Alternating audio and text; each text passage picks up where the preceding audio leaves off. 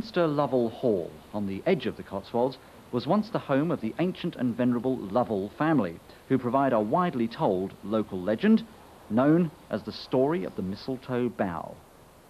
One Christmas, so the story goes, a party was held at the hall to celebrate the wedding of William Lovell and his innocent young bride.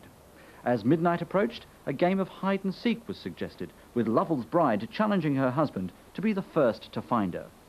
After she'd been gone for a while, the hunt began, and continued, and continued.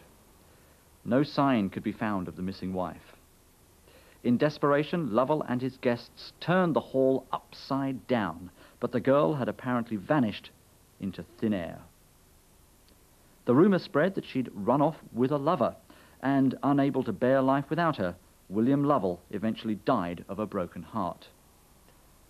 Years later, an old chest was discovered in an attic at the hall, and, when it was opened, was found to contain a female skeleton. Lovell's bride had not run off at all, merely hid herself too well and become trapped when the lid of the trunk slammed shut on her. Even today, it's claimed, William Lovell's desperate sobs and cries can be heard echoing around the ruins of Minster Lovell.